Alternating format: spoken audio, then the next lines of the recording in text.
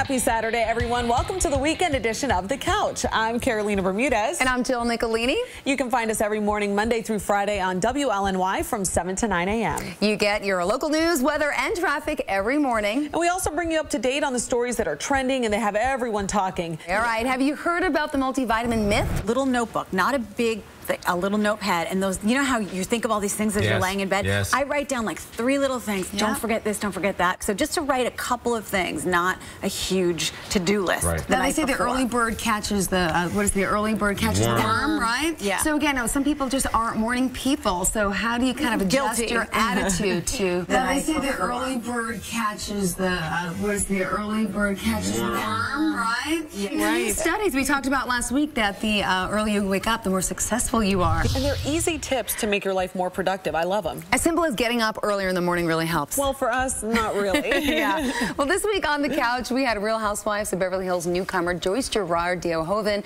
the beautiful and spunky lady, dish about season 4 and the ups and downs of her first time on reality TV.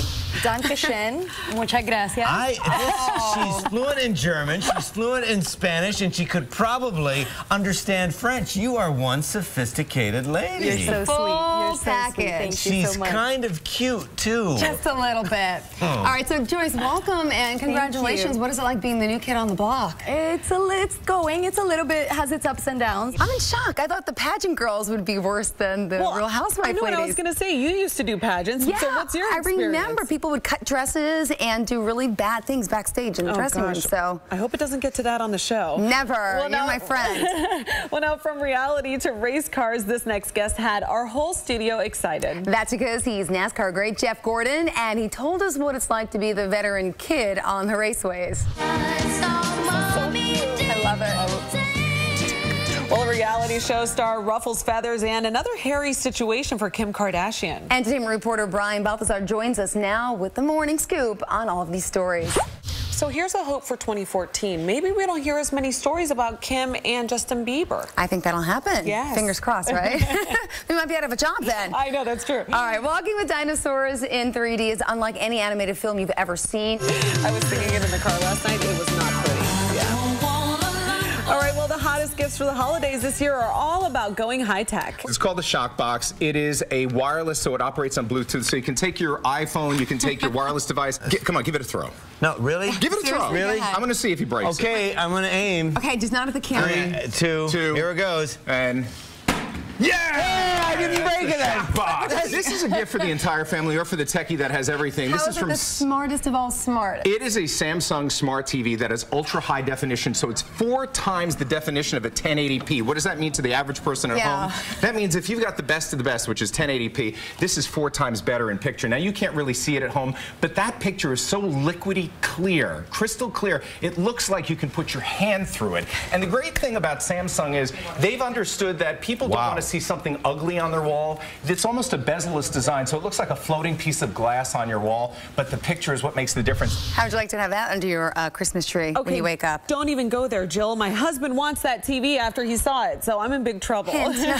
For you, all right. Well, the fun doesn't stop there. Don't believe us? Well, we're about to work out. Yep, battle the holiday bulge with our Fit Minutes. They're coming up next on Best of the Couch. Welcome back. It's time now to get into shape, so here's this week's Fit Minute with celebrity trainer Dasha Libin.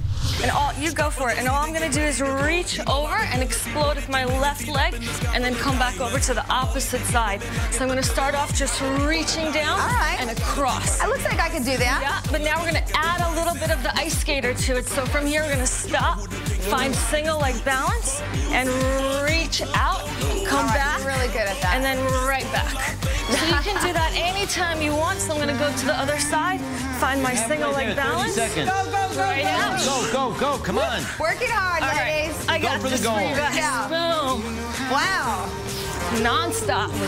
And what are you feeling? Where are you burning right now? I'm feeling my abs and my glutes and my legs and my back. What are you feeling, Joni? 15 seconds. Come on, you can do it. Let's do it, guys. You're 10 seconds away. 9, 8, Get up the couch. 6, 5, 4, 3, 2, 1.